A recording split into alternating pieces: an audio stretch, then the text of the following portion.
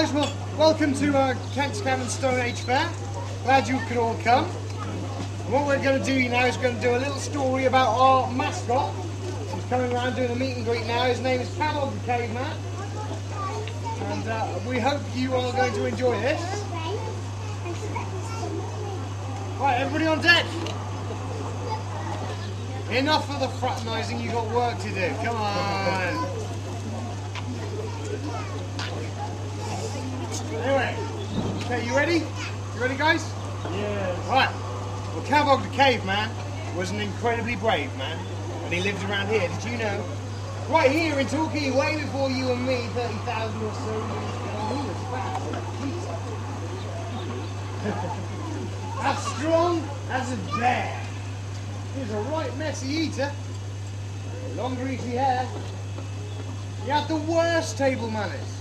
He'd belch after eating. But the loudest and longest, nobody could beat it. Airy and rude young Cavog could be, but nobody around was as astounding as he. Brilliant he was. Sharp as a tack. He invented the spear. That didn't come back. And with this marvellous find, all the folk of the tribe made Cavog their leader. He must have been blind. But he accepted the position, and strange as it was, he made a mighty fine leader. But there were problems, of course, like the 5 tons of muscle and sinew and bone that's coming, beat drumming to Cavog's new home, flattening, sparring, kicking up dust, the monstrous mammoth called Angry One Tusk. Now, Angry One Tusk was a mammoth supreme, and the one tusk he had, phenomenally keen. Sharp as a razor, harder than stone. A battering, bruising protrusion of bone, well, ivory, really. Like your teeth, very nearly. Just bigger, much bigger, which is big, pretty clearly. Angry One Tusk, he hated cave dwellers. Perhaps he felt threatened. Perhaps he was jealous. But whatever the reason, one rainy season, Angry One Tusk came knocking the tree. Bellowing loudly, trunk in the air, everybody that saw him was terribly scared. Apart from young Cavog, who wasn't afraid. Do you recall at the start I said he was brave? But Angry One Tusk came on in a rush. All that stood tall before him was charged down and crushed, and Cavog himself would have been mashed to a mush if he not run away quickly and jumped in a bush. Cavog just waited as One Tusk drew near. When the mammoth was inside the range of his spear, he flung it with practically all of his strength, and it buried itself in the beast half its length. But the beast wasn't fazed by this sneaky attack. And with eyes blue and crazed, it knocked Cavog flat. With a thunk of its trunk, Cavog went reeling, and it plucked the spear from his body and thumped away bleeding. Cavog was beaten and needed to plan.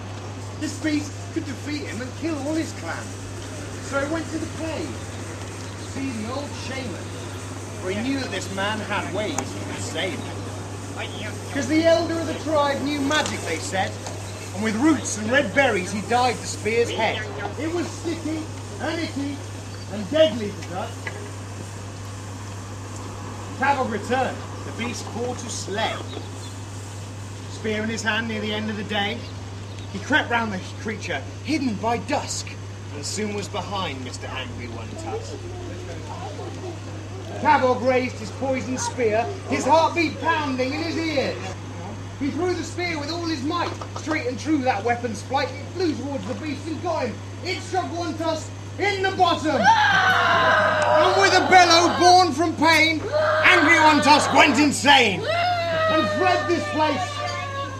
Both his monster who had slaughtered legions fled this place.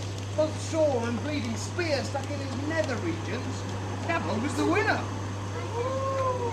Yay. But Tusk was trapped by Cavog's tribe, trapped to where the mammoth died, chopped and hacked and lightly fried and served him up for dinner. So now it's time to bid adieu to Cavog and his caveman crew.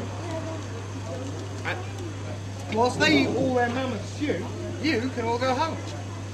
But remember, before you go away, remember what you heard today, long ago, here in Torbay, the bravest caveman. Yeah. Alright. Enjoy that, guys.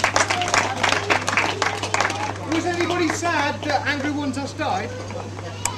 No? No? Oh, sorry, One Tusk. No encore for you. You sure you don't want to give One Tusk a round of applause anyway? Yeah. Come on then.